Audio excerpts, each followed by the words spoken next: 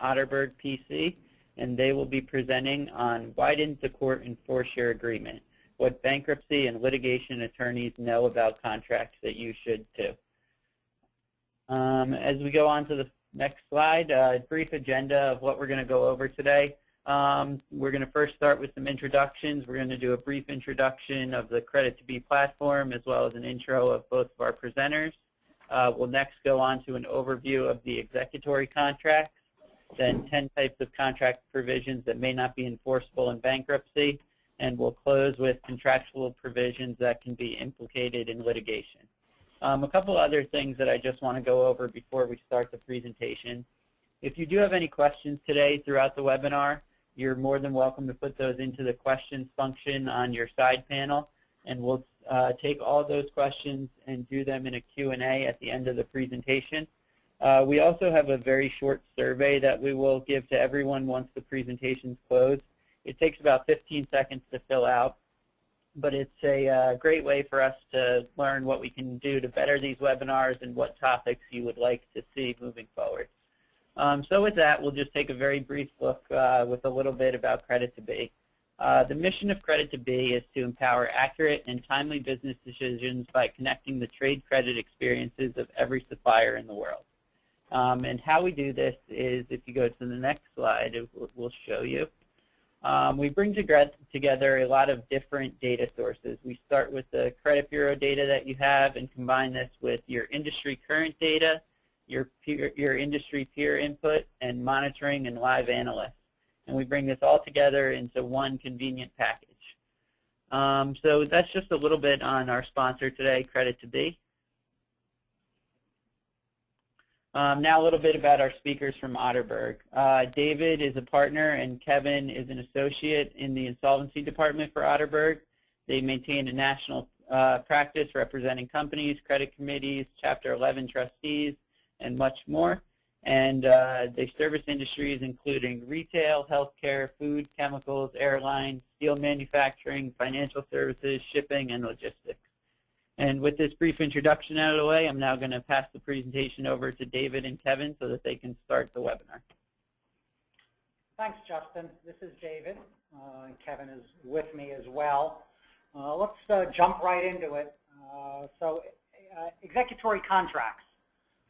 Obviously, one of the first things when a bankruptcy files and you have a relationship with the entity that filed, you want to start to think about and try and determine is your contract enforceable in the bankruptcy proceeding. And when you start to think about how your contract is going to be treated in the bankruptcy proceeding, one of the first things you want to think about is your agreement an executory contract? And so it sounds simple, but this is one of those things that vexes a lot of people, including bankruptcy lawyers. What is it that makes a contract executory? Used to be for a long time that people would say that the definition of executory is embodied in a definition called the countryman definition of a contract, which was named after, if I remember correctly, a law professor who wrote a law review article on executory contracts.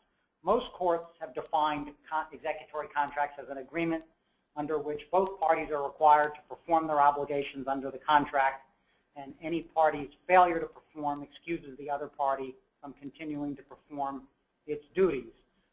Or said another way, that there's performance due on both sides, and the contract is so far underperformed that if one party didn't perform, it would be a material breach.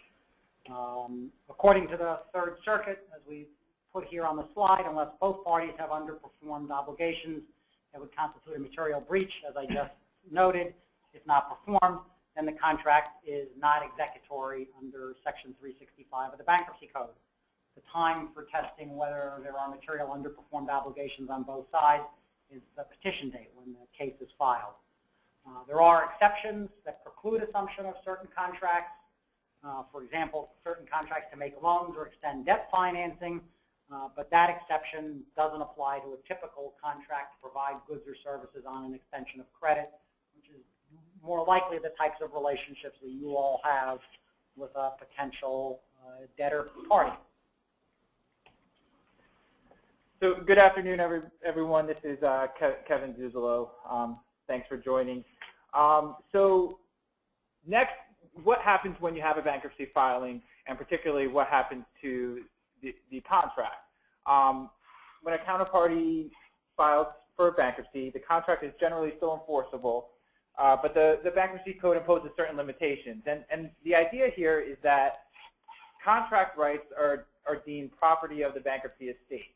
So the contract is still going to be enforceable, and counterparty is not going to be able to interfere with those contract rights because of something we'll talk about and may be familiar of the automatic stay. So some of these issues and limitations that arise occur immediately upon the filing of the bankruptcy petition. And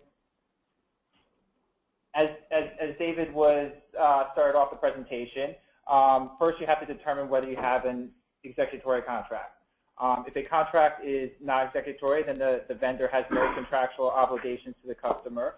If the contract is executory, it may be assumed or assigned by the debtor, or said another way, the debtor is free to keep or reject the contract. A debtor has until confirmation of a plan to make the assumption or rejection determination. Prior to that determination, the vendor counterparty is in what's known as a limbo period. It's post-petition after the bankruptcy filing, but prior to the decision made by the debtor of whether to assume or reject. And generally, the counterparty is required to comply with the terms of the contract. Failure to comply with the contract may violate the automatic stay. So usually what happens is, unfortunately for contract counterparties, there's a lack of clarity during this limbo period as to what will happen to the contract. Will the debtor assume it or reject it? There's certain things that creditors can try to obtain more clarity during this period.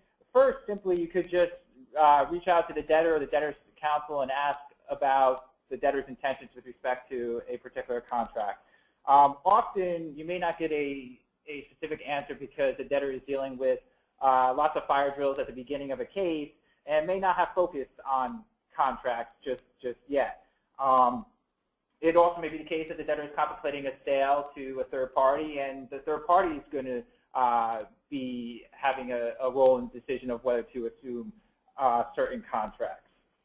One other thing you could do is you could ask a debtor to confirm that it wants you to continue providing services under the contract. This will be helpful later on. We'll discuss the likelihood of receiving a post-petition administrative claim under an executory contract. So having the debtor confirm to you that they do want you to continue performing would be helpful, as we'll discuss later. One of the other options that you could also do is filing a motion to compel assumption or rejection of the contract. Doing this early on in the case is not likely to be a successful endeavor because often the courts will allow the debtor the time that it needs to assess its contracts and general operations and determine which contracts to assume or reject. But it could open the door for some other relief from the court, or perhaps establish a greater negotiating position for the creditor in terms of going forward. So bankruptcy happens and you look at your contract or your invoices or whatever it is that creates the contractual relationship you have with the debtor party. And you say to yourself, well, I have a provision in my agreement that says that it terminates upon a bankruptcy filing. Unfortunately, that provision, generally speaking, is called an ipso facto clause. And generally speaking, those provisions which typically provide for a termination of your agreement if the counterparty is bankrupt or becomes insolvent or is the subject of an involuntary proceeding or the like, that provision which you would typically think might provide the basis for you to get out of your contract because it says your contract is terminated, are not enforceable. There are exceptions to that, but generally ipso facto provisions are not what you can rely on to exit the contract with the entity that's now debtor in bankruptcy. So what do? Because lots of times everybody has these provisions in their contract, And at the time they entered into the contract, they thought that it would be a provision they could rely upon to get them out of the contract in the event of a bankruptcy. There are ways to draft around it. First of all, rather than having a blanket, my contract terminates upon a bankruptcy or an insolvency, you could change it to say that if they don't meet certain EBITDA metrics, the contract terminates. Harder to test because you have to be getting that type of information. Similarly, saying that your contract terminates if they get a going concern opinion from their accountant, which doesn't mean they're in bankruptcy and doesn't mean they're going to end up in bankruptcy, though it sometimes is a strong indicator of where the company is going. That's something that might not be viewed as ipso facto, but again, you have to think about whether that's an instance where you want your contract perhaps terminated. What if your contract terminates by its own terms post-bankruptcy because you have a contract that lasts for a period of time, your customer files for bankruptcy, and that period of time is set to expire at some point in the future after the bankruptcy, depending on the length of the bankruptcy. Those types of provisions generally are enforceable. You might not be able to take an affirmative action, as we'll talk about because of the automatic stay, if you have to, but if your agreement says it terminates on X date, and X date happens to be after the bankruptcy filing, then that provision would be effective. It might mean the debtor can't assume the agreement, and it also might mean that the debtor, without your consent, can't resurrect the agreement. And you might want to continue your relationship with the debtor, but those types of provisions, that type of provision wouldn't be an ipso facto. Similarly, what happens if you have a right to terminate and you terminate pre-bankruptcy? Take, for example, a provision where you have to give 60 days notice of intent to terminate before you can actually terminate, and you give that 60-day notice of intent to terminate, and then an intervening bankruptcy occurs. What happens then? And the question is, it becomes fact-specific on whether that pre-bankruptcy notice of an intent to terminate in 60 days is effective, because in essence, if you have to take steps post-bankruptcy, the automatic stay might prevent you from doing that.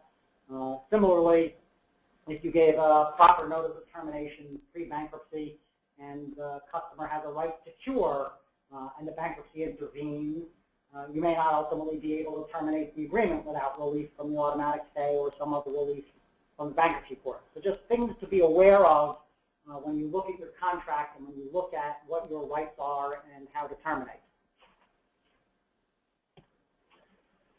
So as we've mentioned a couple times here, the automatic stay is one of the bankruptcy concepts that's really at play here. As background, Section 362A of the Bankruptcy Code, it's a broad statutory stay of litigation and lien enforcement, effective automatically upon the petition date, upon the filing of the bankruptcy case. And the purpose of it is to provide the debtor with a breathing spell from creditors by stopping all collection efforts, litigations, foreclosure actions, and it allows the debtor an opportunity to attempt a reorganization plan. Unless modified by the court, the stay is effective for the duration of the bankruptcy case.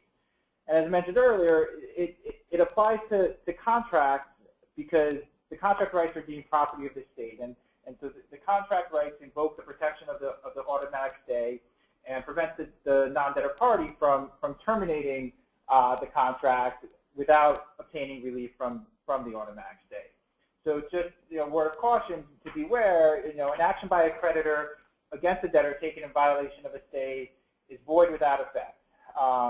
Further, a willful violation of the automatic stay could also result in contempt judgment against the offending parties and their counsel. So you want to be careful of any actions taken to enforce rights under a contract because those are generally not viewed favorably by any court. So what happens next after the bankruptcy filing and you've determined whether you have an executory contract? You try to assess whether the debtor will assume or reject the contract, and perhaps it's still unknown at this point. What are the next steps? So since the debtor has until confirmation of the plan to assume or reject, the contract will generally stay alive during the post-petition period.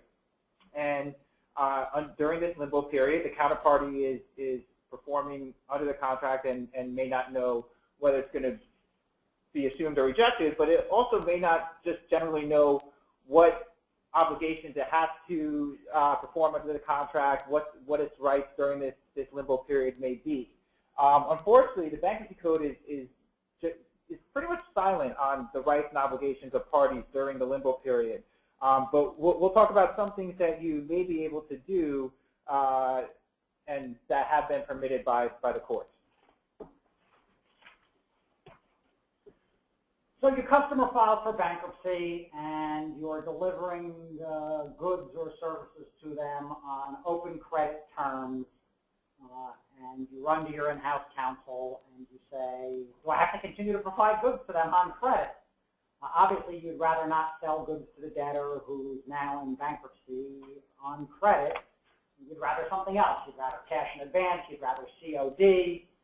So what can you do if you're providing goods on credit and the debtor files for bankruptcy? The good news is,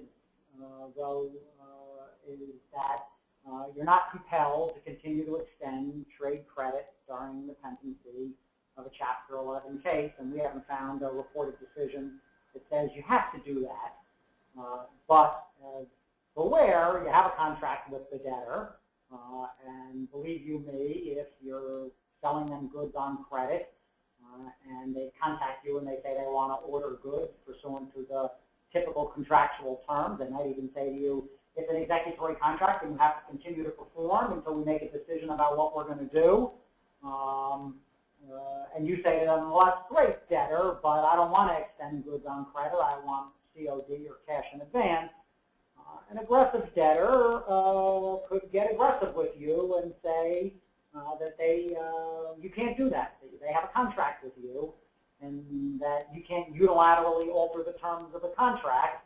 And so you might, in that circumstance, depending on what the facts are, you might seek to get relief from the stay or some other relief from the bankruptcy court.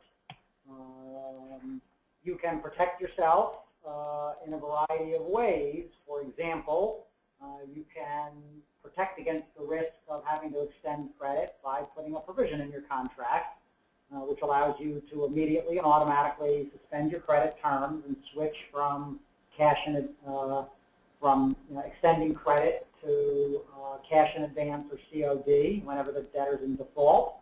Again, you have to look at the provision and how it's drafted and be mindful of what we said about ipso facto provisions. That type of provision would support your argument that it's a change of terms to cash in advance and that it didn't amount to a modification or suspension of performance, and so therefore you're not in violation of the automatic stay. Of course, there's other ways, as I noted before, to skin the cat by having other triggers in your agreement. Again, like I said, an EBITDA trigger that gives you the right to change the terms, or a change in going concern opinion from the accountants, or even, if you typically are net 30 or net 60, and they go, X period of time without paying in a timely manner, whether you measure that by weeks or months or quarters, the contract automatically changes terms. And that's another drafting tip for what might allow you to terminate and not violate the automatic stay if you had certain provisions that are tied to other metrics other than just the filing of a bankruptcy. You might be able to invoke those to terminate without needing the release of the court and violating the automatic stay. As I noted previously, if you have a right to terminate, or you had a right to terminate, and you exercise it even pre-petition, perhaps sometimes you see provisions like this that give the customer or the debtor entity the right to cure. Obviously, once they have the right to cure, that gets you into the land of probably being necessary to have relief from the automatic stay. So you want to look at those provisions in your agreement with an eye towards what is and isn't going to be enforceable. Though not the point of this webinar, and critical vendor status or 503b9 status in a Chapter 11 case could be the subject of an entirely separate webinar. I think we've done one on 503b9. here are some drafting tips when you're thinking about your contract from those two perspectives, critical vendor or 503b9.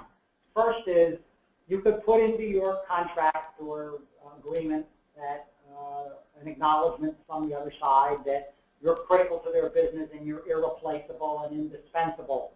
Does that mean you're going to get treated as a critical vendor if the company files for bankruptcy? No, not necessarily, because that's within their business discretion and judgment. However, having the language in there is probably not going to harm you in making your case to the debtor for getting treated as a critical vendor. Very hard to get a court to treat you as a critical vendor. That really falls into the debtor customer's business judgment. But language like that, if it's appropriate, it's not going to hurt you.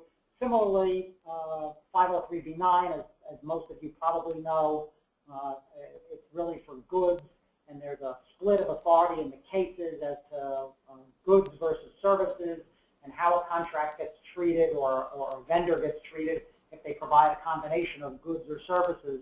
And so what you may want to think about doing is including some language in your agreement where you're providing both goods and services that the customer, or obviously pre-bankruptcy debtor, but the customer acknowledges that for purposes of 503b9 of the Bankruptcy Code, it shall be deemed that you provide only goods and no services.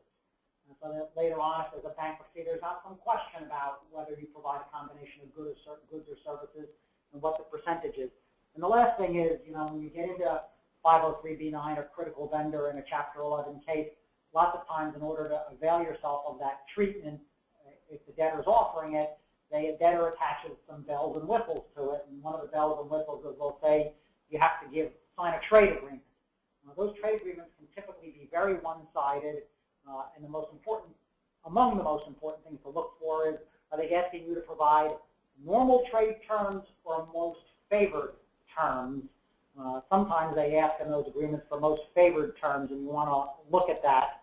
And then the last thing to be aware of that you might want to think about in this regard is, what happens if there's a Chapter 11 and the music stops? Usually if there's debtor in possession financing from a lender, they grab everything, and try to grab everything, for their adequate protection and diminution claims, as well as they try to get like even avoidance actions.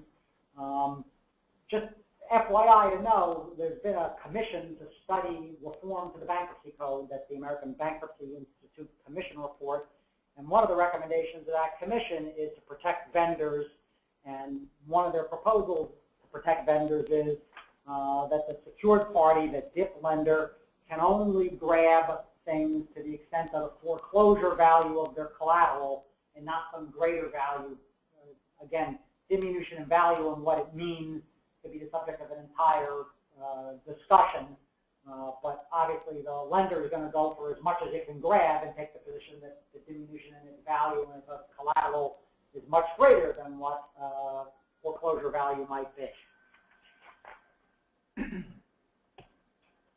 So the next type of contractual provision we just want to touch on and talk about whether or not it would be enforceable in the bankruptcy context are agreements to arbitrate and arbitration clause within a contract.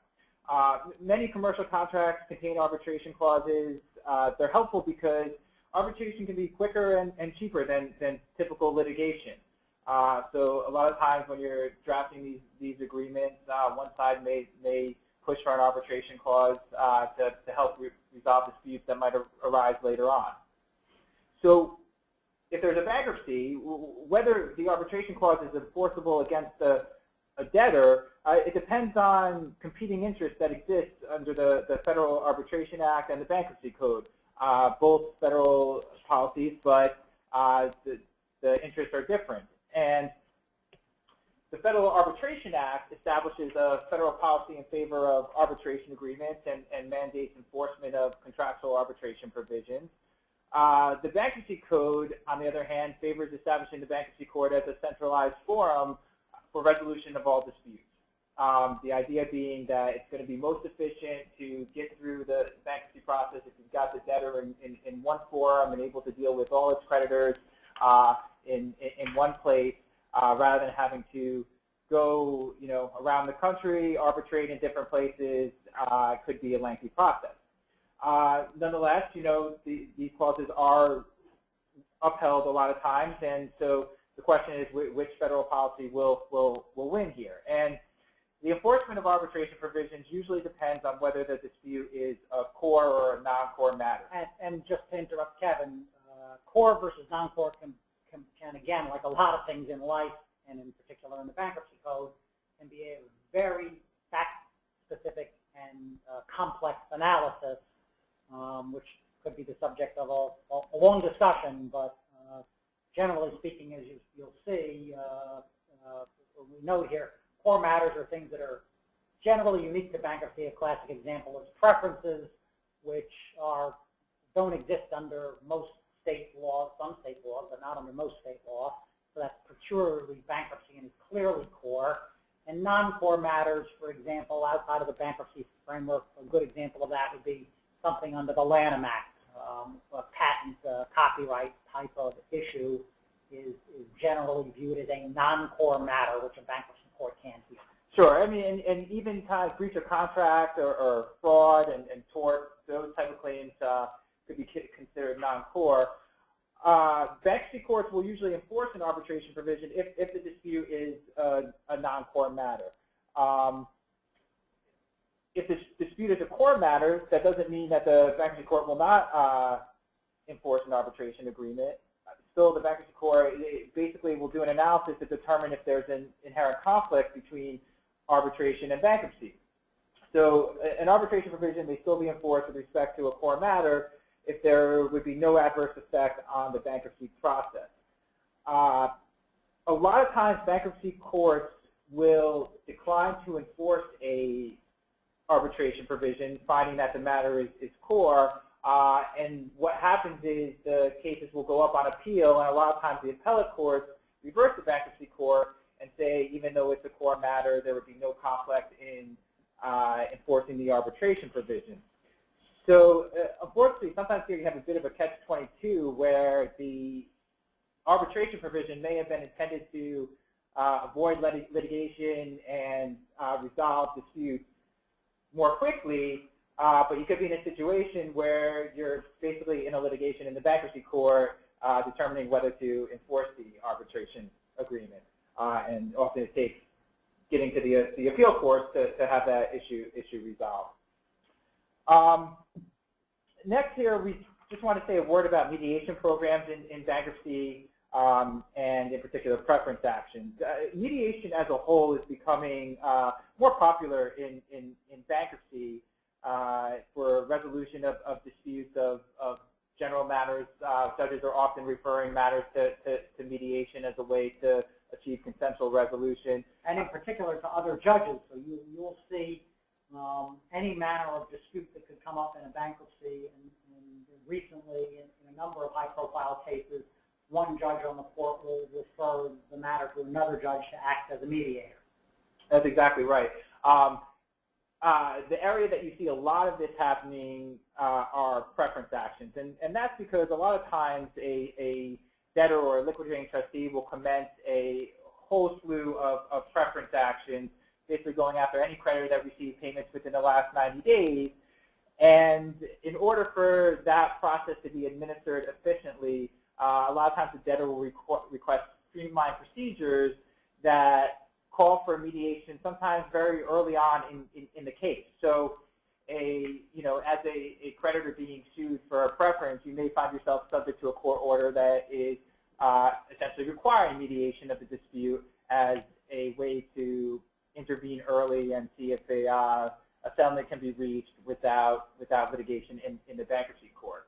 As I mentioned, it's focused on reducing the expenses for the debtor's estate and the liquidating trust, and it can also certainly avoid expense for the creditor if a consensual resolution is reached early on in the case before litigation really gets going.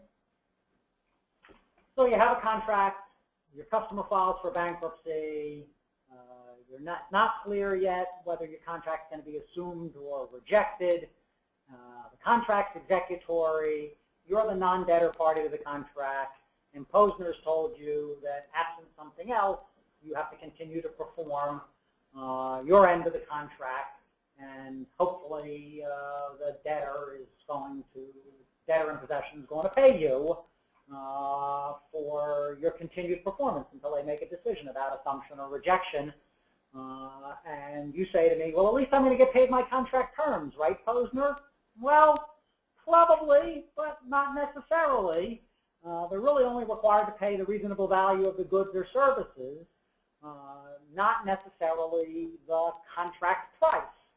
The contract price is often the reasonable value of the services, but it's not necessarily what the court will find that is owed to you if the debtor decides to give you a hard time about the value of the goods and services provided. The rationale behind giving you the reasonable value is to prevent unjust enrichment to the debtor and to compensate you for what you're entitled to. There are certain exceptions to the reasonable value rule where you would get the contract price. One of those is, both of those are found in 365D of the Bankruptcy Code. One has to do with real property, and the other has to do with personal property. In those instances, you do get the contract price.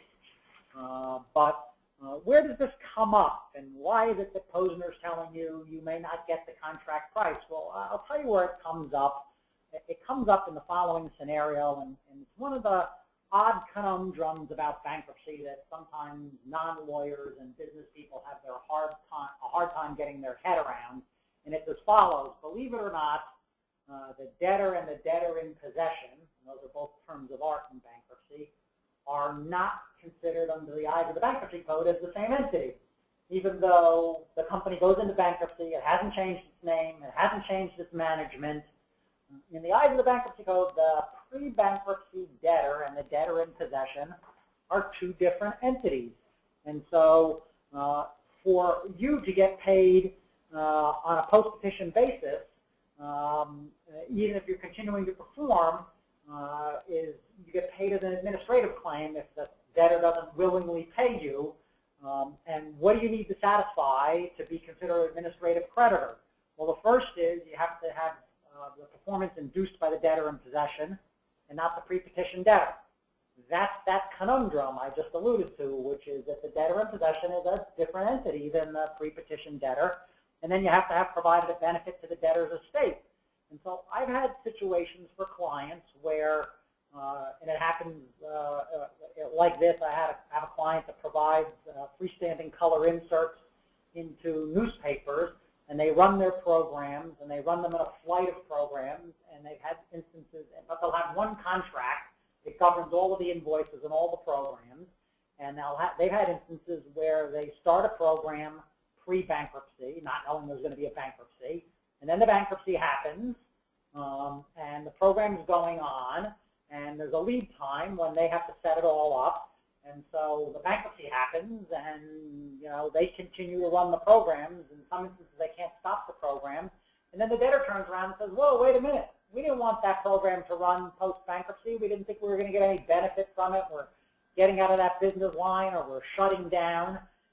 And you, vendor, you're not entitled. You didn't provide a benefit to the debtor's estate. There was no benefit to us, and we didn't induce you to perform. You're not entitled to be paid the contract rate, and you're not entitled to an administrative claim. And so, what do you do in that situation? Well, one of the things you can do is be proactive. And the minute the debtor files, you can reach out to the debtor, either your business contacts or the debtor's lawyer. Better to start with your business contacts because they're going to be closer to the ground on what they need, and say to them, you want assurance that you're dealing with the debtor in possession, and that you're going to continue to perform, and that they want you to continue to perform, and that they acknowledge that if you continue to perform on a post-petition basis, you're providing a benefit, you're conferring a benefit on the debtor in possession, and that they intend to pay you.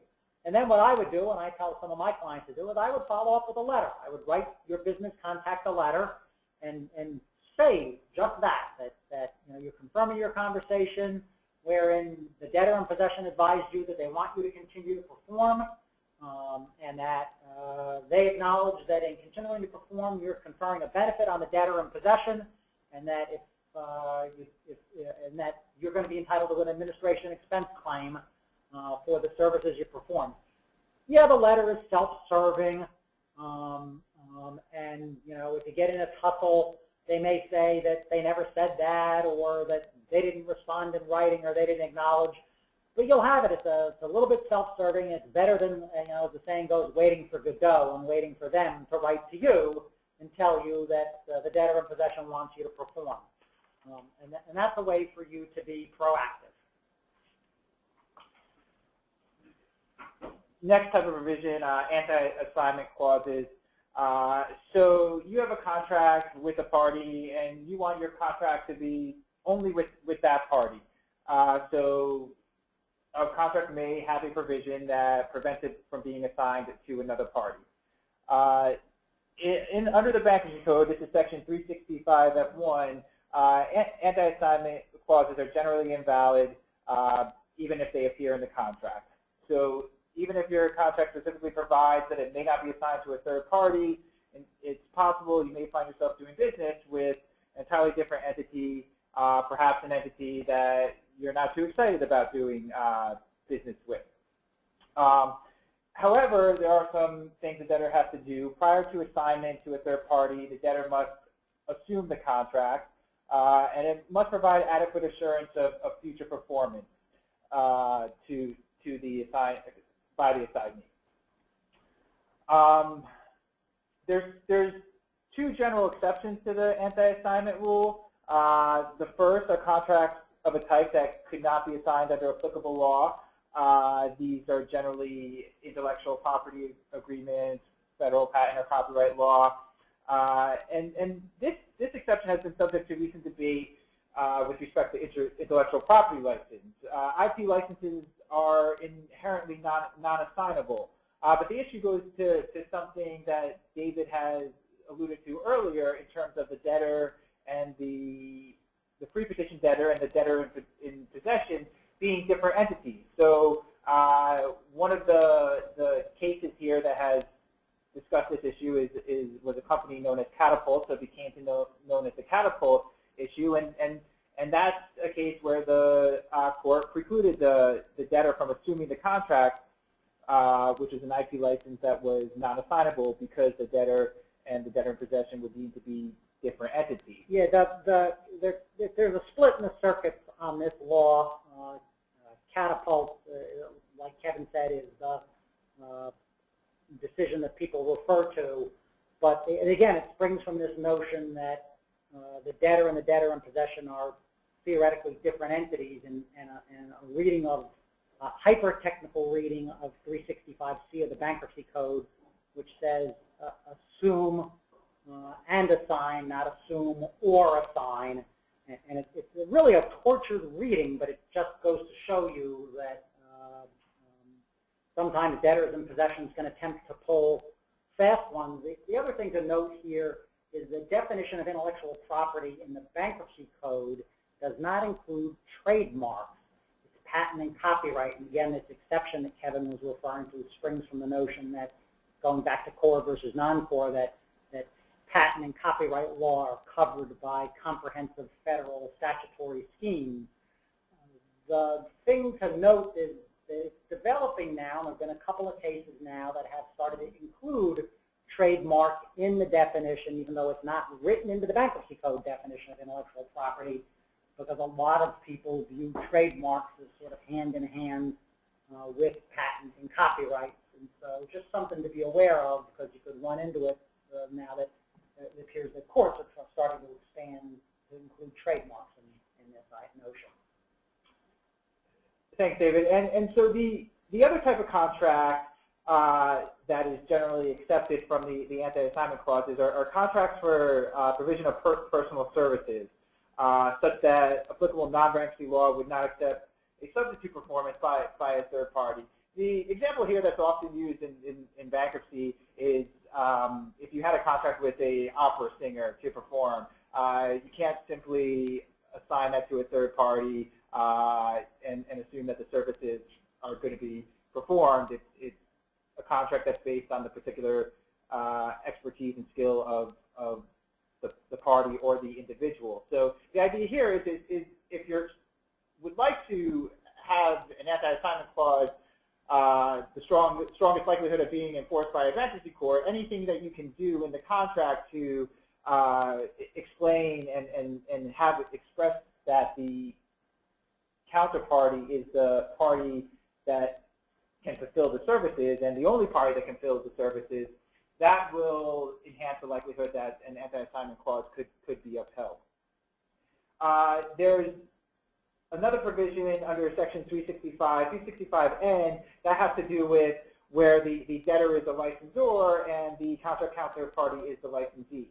So this provides protection to the creditor as a licensee if the agreement is rejected by the debtor in the bankruptcy case.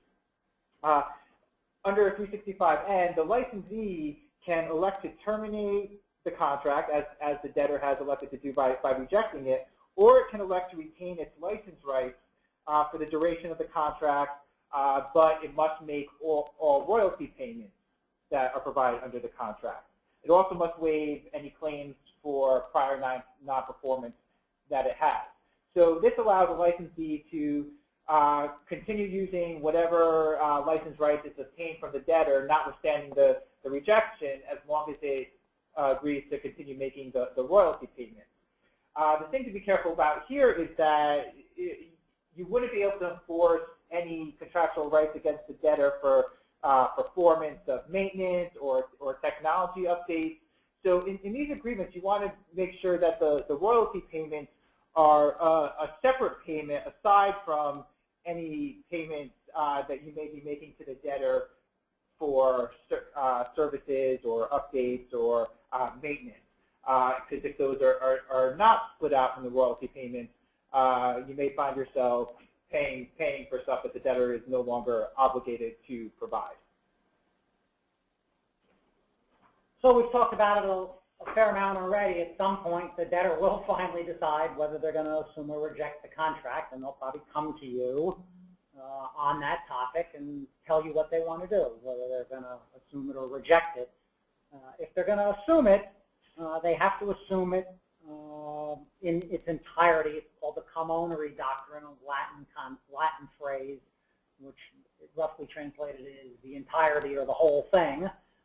They can't pick and choose. They can't say to you, gee, I like these 10 provisions in your contract, but there's 2 here I really don't like, so I'm going to assume your agreement, but I'm going to take the agreement with those 10 provisions, and I'm going to excise those 2 provisions. They can't do that. They've got to take the whole document.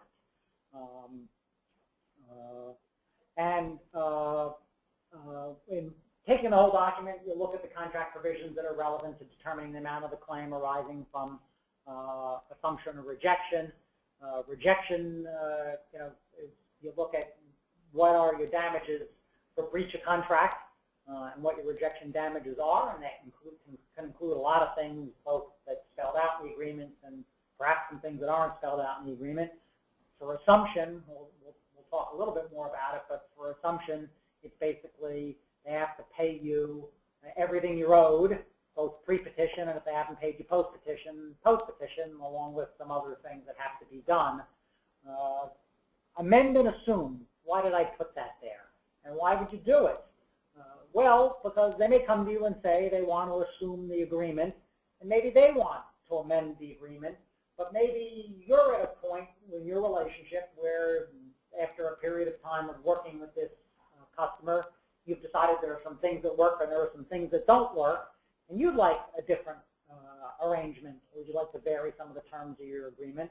When the debtor finally comes to you to have that negotiation, and I use the word negotiation for a reason because oftentimes assumption is a negotiation over a whole bunch of things, including, might be your credit terms, might be other terms of your agreement, could also be what the amount of your assumption, your cure is. That's the term of art in assumption. What is it going to take to cure? You might want changes as well. And so what sometimes happens, and it sometimes is beneficial to both parties, though you might be able to use it as leverage in the negotiation.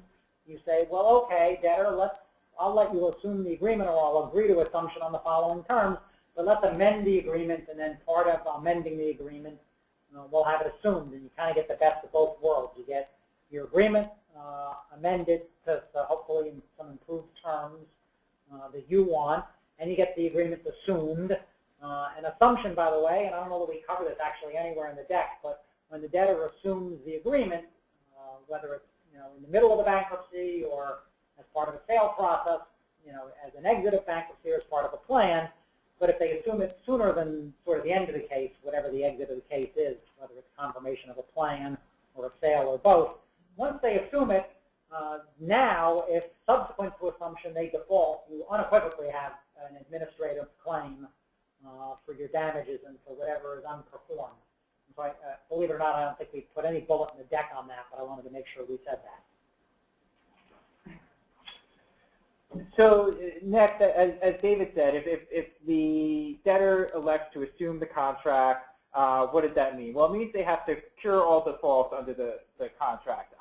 But as we'll explain, it's not necessarily all defaults. It's really monetary defaults. So if a debtor elects to assume the contract in bankruptcy, the debtor is required to cure any defaults under the contract or provide adequate assurance that any defaults will be promptly cured. But this doesn't mean that the cure is going to be in strict compliance with all the terms of the contract. As I mentioned, it's really providing the counterparty with the economic benefit of its bargain. So typically the debtor would be required to cure only monetary defaults and pay the creditor any outstanding amounts that are due, either pre-petition or post-petition incurred during the bankruptcy case. Just to illustrate this point as an example, if the contract, say for a lease, had a provision that required the debtor to maintain continuous operations, the debtor is not going to be able to cure that. That would be impossible to cure. So this is not going to be a way for a counterparty to gain any type of leverage by saying, the debtor has to cure every single default that exists under the contract. Same thing as if the contract had a provision that you had to provide notice of certain events and the debtor didn't provide notice. They're not going to be held to cure those type of defaults. It's really only monetary defaults. So a bit about interest, because most of you may have in your purchase orders or your contracts a provision entitling you to interest. When a company files for bankruptcy, and this goes for both secured and unsecured creditors, the commencement of the case ceases accrual of interest.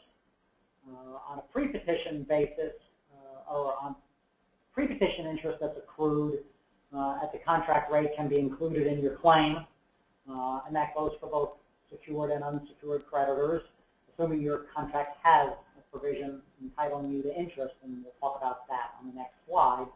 Post-petition interest, however, is generally not allowed. Obviously, the exception there has to do with secured creditors, and the question further is a secured creditor over-secured? So if you're in a position in your contractual relationships where you're getting collateral and you're secured in some way, shape, or form, if you're over-secured, i.e. the value of the collateral is greater than the amount of your claim, you might be entitled to the accrual of post-petition interest. But other than that, generally speaking, post-petition interest is not allowed. Obviously, there are exceptions, like there are everything. As I said, if you're oversecured, and then obviously if the debtor is solvent, and again, we spend a lot of time talking about solvency and what it means to be solvent in the context of a bankruptcy case. But if for whatever reason you can establish the debtor is solvent, you'd be entitled to post-petition interest.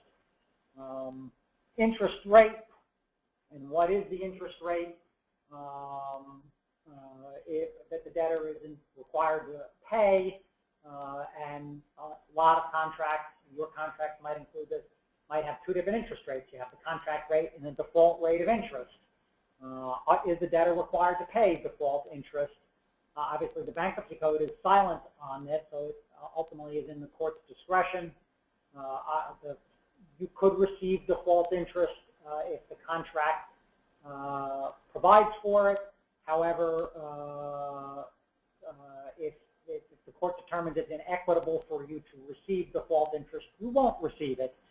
A good example of that is a recent case called Urban Communications, where the bankruptcy court said that the creditor was not entitled, the vendor was not entitled to default rate of interest. That was a case where equity was planned to get a recovery, and the court felt that if there was a default rate of interest imposed, it could perhaps imperil that recovery to the equity holders. Remember that there's a priority scheme in bankruptcy. Secured creditors sit at the top of the heap, then there's administrative and priority, then there's unsecured, and the bottom of the rung is equity. So in that particular case, there was a projected recovery for equity, and the bankruptcy court felt it was inequitable to allow a default rate of interest, which might eat in or erase that recovery. Case goes up on appeal, and the district court says, well, wait a minute, that's not fair. You can charge your default rate of interest up until the point where the recovery to the equity might be impaired. So as long as it's not going to impair the projected recovery to equity, you can get your default rate of interest. Drafting tip here, if you don't have agreements that provide for interest, whether it's at a contractual rate or a default rate of interest, you ought to put it in, because otherwise, if you get to a point in the case where you have a claim, we had a case recently where the auction was so good beyond everybody's expectations that unsecured creditors are getting paid in full, and there's $10 million left for equity. And we have a lot of unsecured creditors who didn't have a contractual interest rate component in their agreement. And they might not be, as part of their claim now, which is going to get paid in full, they might not be entitled to interest. And if they do, if ultimately it's determined that they're entitled to interest, the court will determine the interest rate, and the court will typically look at the 52-week floating T-bill rate, which, given you're all familiar with interest rates and the economy as a whole, 52-week T-bill rate is really, really, really low. It's not much interest at all. So just a drafting tip, you ought to think about including, if you don't, in your agreement, the contract and default rate of interest provision. Okay, and so the last one, which we'll go through quickly, it's generally the same as interest that David just discussed. That's attorney fees. A lot of times the contract will allow for attorney fees to be charged to the contract counterparty. Can they be included in a claim against the debtor? And generally here the rule is the same as interest. Pre-petition attorney fees that may have been chargeable under the contract, those can be included in the pre-petition claim. But for post-petition attorney fees, those are typically, you're only going to be able to receive those if you're an oversecured creditor. And this is because it's the same provision under the Bankruptcy Code that allows for interest. It's Section 506B, and that allows a holdover secured claim to charge any reasonable fees, costs, or charges provided for under the agreement or state statute under which such claim arose. So courts have said that will apply to attorney's fees if the creditor is oversecured. So we have a little bit of time left, as is typical of these sorts of things, the best laid plans of mice and men, as they say. We have more material than we have time to cover. We put a bunch of material at the back of the deck here on contractual provisions outside of bankruptcy, because besides being bankruptcy lawyers, we're litigators, and sometimes you see provisions that can get implicated in bankruptcy, but also get implicated in just a straight-out litigation you might get involved in. And so I'll briefly, pass through these slides, and then you can review them at your leisure. And if anybody has questions, they can always reach out to one of us. First, we already touched on is, a mandatory arbitration or mediation clause. And I think the thing you need to ask yourself there is arbitration superior to litigation? How is it going to be conducted? We make some notes here. Is it preferable to have it before a AAA or a JAMS? Is it preferable to select a private arbitrator or a mediator who will conduct the proceeding? Is there a benefit to having more than one arbitrator? There very may well be. Sometimes you see arbitration provisions that call for a panel of 3 arbitrators. Typically, the arbitrators are selected between the parties.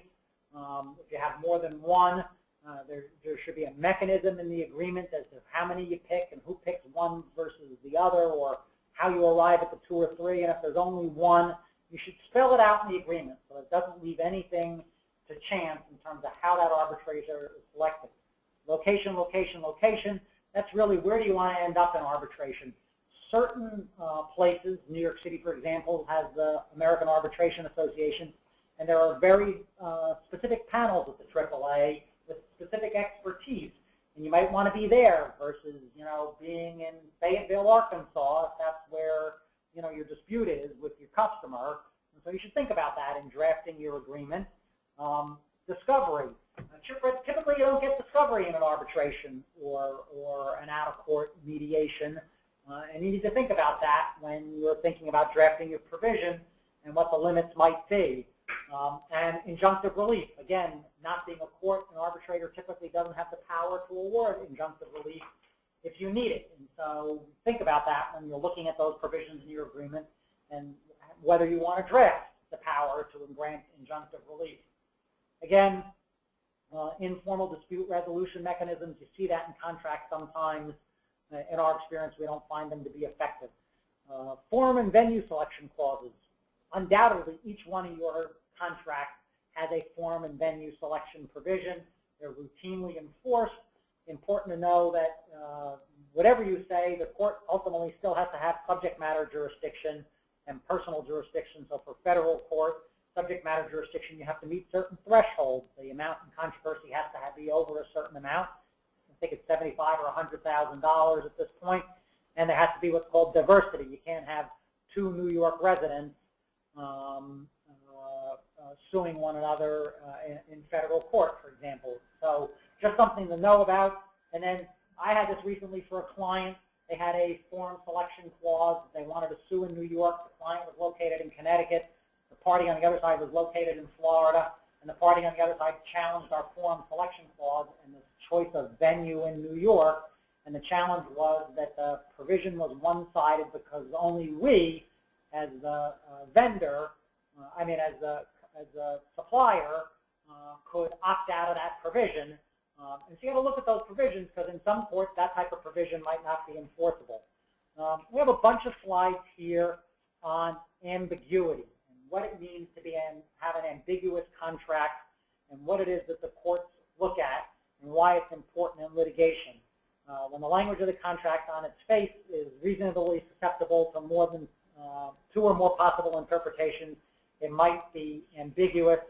How does the court, we have a bunch of bullets here that look at how courts look at that and how they follow it. The big thing here is you want to try and draft around creating an ambiguity. You don't want to have a deliberate ambiguity. You don't want to have conflicting provisions. Again, I had a client where this came up before. They had terms and conditions to their programs that they had. They had a web version, they had a written version, and then they had terms and conditions on the back of their invoices. And believe it or not, they had a customer that they had a long-term relationship with, and the terms and conditions changed over the relationship, and the web version wasn't identical to the written version. So you want to look at those things. Try and avoid broad definitions that don't work. Don't have documents incorporated by reference. The big thing here is the parole evidence rule, prohibiting parties from introducing evidence of a new or additional term. So you want to have the intent documented. You want to have incorrect interpretations immediately corrected, and you want to maintain a file of everything so that you have it. The whole next bunch of slides I'm not really going to touch on. It really comes up in post-acquisition disputes over provisions in either an asset purchase agreement or the like. Again, to the extent you get involved in some of these things, these slides might be helpful to you. They deal with financial adjustments, earn-outs, and then the dreaded material adverse change clause, which you've probably heard of, or a MAC clause. MAC clauses in and of themselves can be the subject of a lot of disputes in a contract and can cause a lot of post-closing litigation over what information rises to the level of a material adverse change and when it comes to pass, it comes into play. There are things you can do to protect yourself in that regard with respect to material adverse change provisions.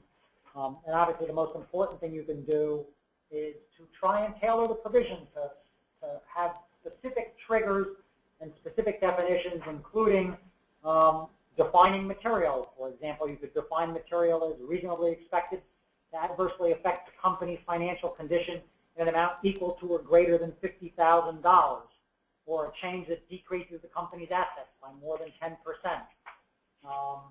A closely related thing to that is, has there been, so a material adverse change is the issue of whether a buyer was fraudulently induced into the transaction by misrepresentations during the negotiations.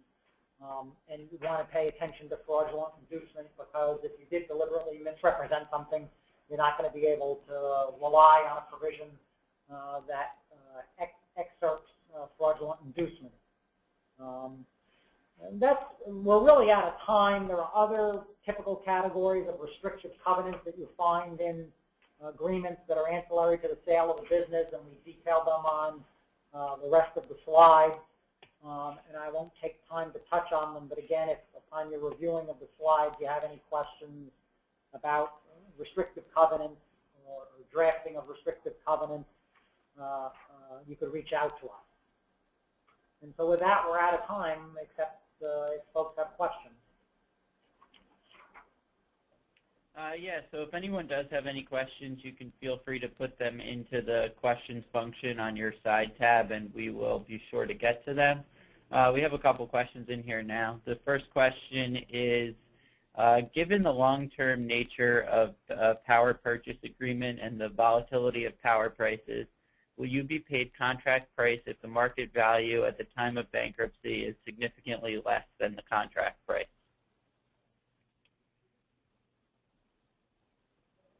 It's an interesting question. I mean, it really gets to the nature of, if, you're continuing to perform post-petition, you could get stuck in that conundrum where the debtor raises that and says, I don't have to pay the contract price, I have to pay the reasonable value, and they point to the evidence that the reasonable value based on the market is lower. All right.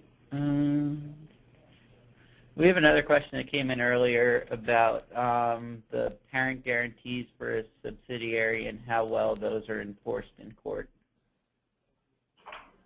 Parent guarantee of subsidiaries. So a downstream guarantee, those are generally enforceable, whereas upstream guarantees are generally more suspect. I mean, the question that typically you look at when you look at a guarantee is, again, was it supported by consideration? What consideration was supported by the parent giving the guarantee? Typically, what you're able to argue is that, if it's a wholly owned subsidiary, the entire value of the enterprise is enhanced by the subsidiary value and by the parent giving the guarantee, and that is sufficient consideration for the parent to have given the guarantee, and therefore those are typically, not always, depends on the fact, enforceable. Kevin, do you have anything to add? Yeah, well, so I think David's touching on, the fraudulent conveyance issues that come up in bankruptcy with a guarantee. But also, if you have a contract with a counterparty, the counterparty enters bankruptcy, but you have a guarantee from the parent, if the parent is not in bankruptcy, you're able to enforce any contractual rights you have against that parent without violating the terms of the automatic stay. So you would retain the rights you have for that guarantee, assuming that the parent is also not a debtor in bankruptcy.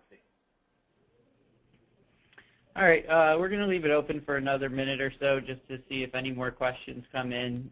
Just as a reminder to everyone, we will be sending out a copy of the slides to you so that you can take a look at them, and then certainly reach out to David and Kevin if you have any questions as you're going through the slides. Also, when we do finally shut down the webinar, we will have the very short survey for you to take. It really only takes about 15 seconds, but we get a lot out of it. And then I think with that, we're about 5 minutes over, and I'm not seeing any more questions come in. So I think we're going to shut down the webinar. I'd like to first thank all of you guys for taking time out of your day to listen to the presentation, and also thank Kevin and David for giving a very informative webinar.